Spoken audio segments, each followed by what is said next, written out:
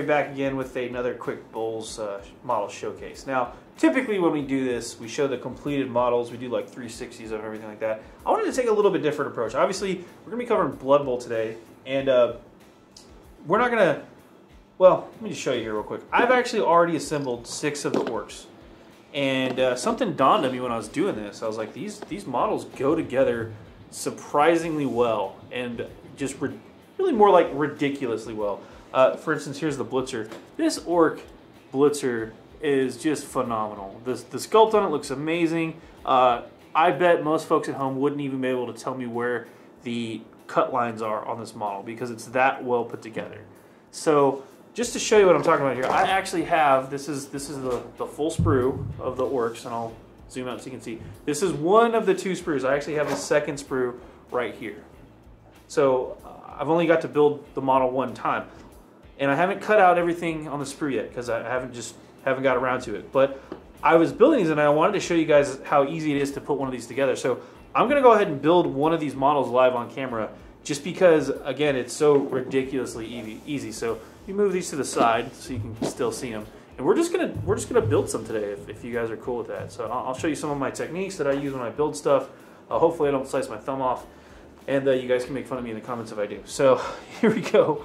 Today I'm going to start with the Bruiser, or sorry, the Blitzer. That's this big orc that's probably my favorite model of the bunch. It just goes together so well. So first off, let me move this and I'll go over my tools real fast so you guys can see.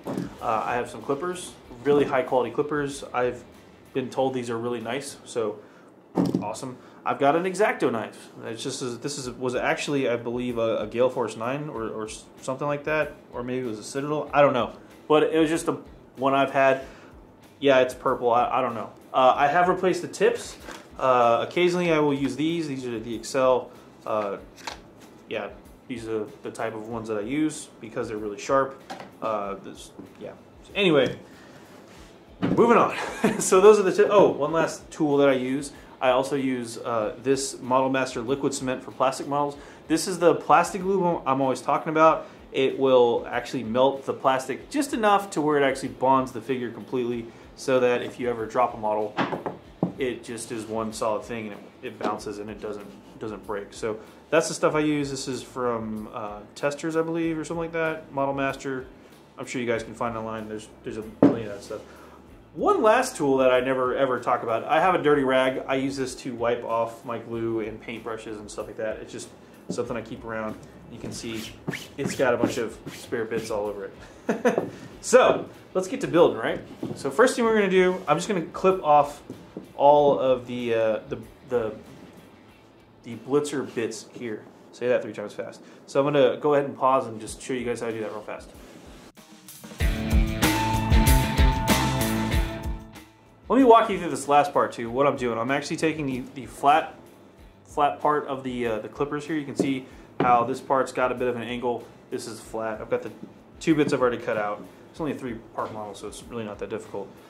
This top part here is what we're doing. So I'm taking the flat part of the clippers and I'm putting it against the flat part of the model, and I'm clipping right there to get a nice smooth cut, as smooth as possible. We're still going to need to go back and clean up the model, but I'm doing that going around the model and making those clips there as close as I can to the plastic, and trying to do this with a camera in a way is not easy. I can't see. All right, there we go. And do that there. It should pop off. So that's just the 3 parts that make the Blitzer. So there you go. Pretty straightforward. Nothing too complicated, right? Now, let's go ahead and get my X-Acto blade here, and we're going to do some cleaning real fast. This is just, you don't have to do this right now. As a matter of fact, I could put the model together right now and you wouldn't notice, but I'm pet peeve. I just like to clean off the snip parts real fast, so I'm going to go around the model here, and I'm just going to take the sharp end of my blade. I know you're supposed to cut away from yourself, but I find this gives me a lot more control. So I'm just going to scrape that off there and kind of get that down so we have a nice smooth surface.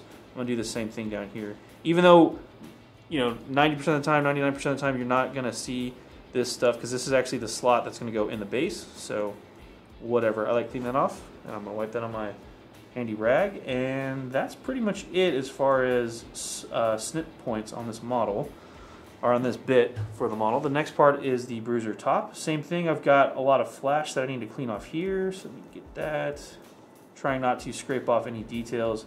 That little part right in there in between two spikes, very tricky, but we got it. I like to go from both sides that I'm scraping just to make sure it's nice and flat. Don't want to get those, I want to get that bit. That's a little piece of flash there. Scraped it off. You want to just get it smooth so that when you prime these models, paint these models, it'll cover up anything. If you notice, I do have my thumb touching the blade. As long as you don't slice this way and keep it, you know, relatively tight, hopefully you won't cut your thumb off. I have done it, even though I've been modeling for years, building models for years. I have cut myself, but just be careful, do it slow, there's no rush.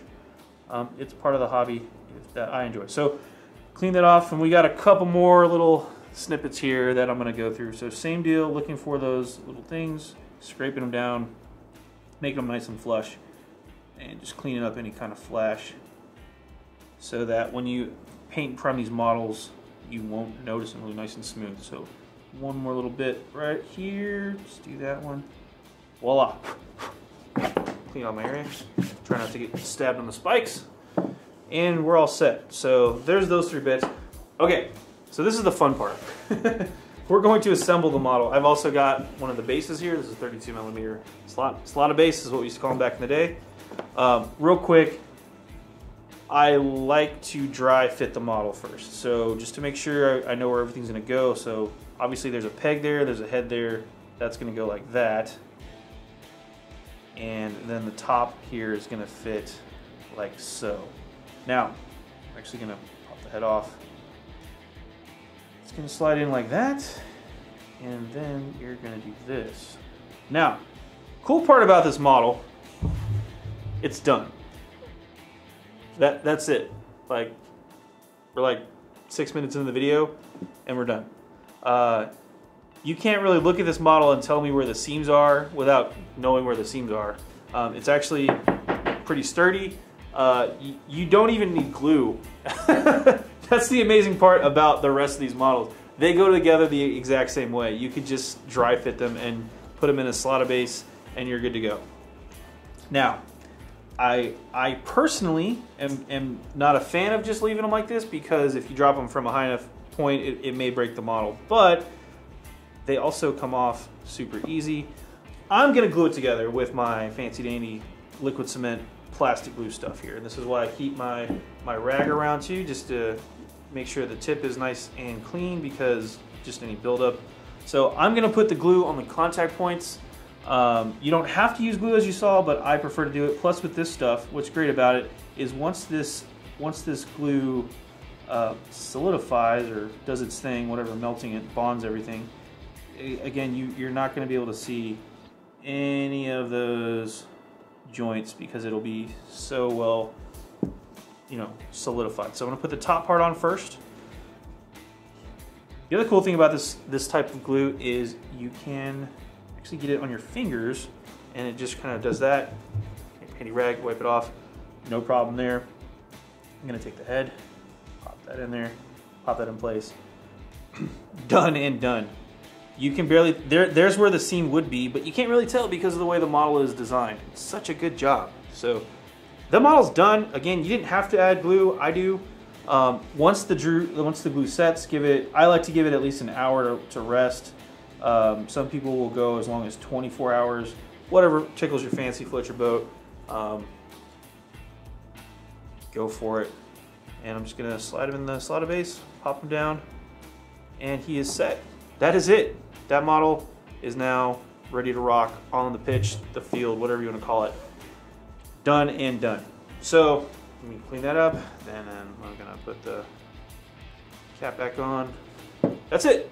There's 5 more models to go on this sprue, and then I'll have the full 12-man work team. But as you can see, the model is super easy. There are instructions to do this in the box as well. It's in the instruction manual how to put them all together. But yeah, super easy kit to build. I've still got both human sprues to do, so I'm gonna go do that, but I just wanna show you guys, as I was putting it together, I was like, I have to show how easy this is. These models are fantastic. So that's it. Go pick up your copy of Blood Bowl whenever it's out. Should be out later in November. That's pretty much it. I'm going to go put these together, and we're probably going to play some Blood Bowl games and maybe show off some of that in a future demo. I'm AdamHarry from BoLS, signing off. Have a good one.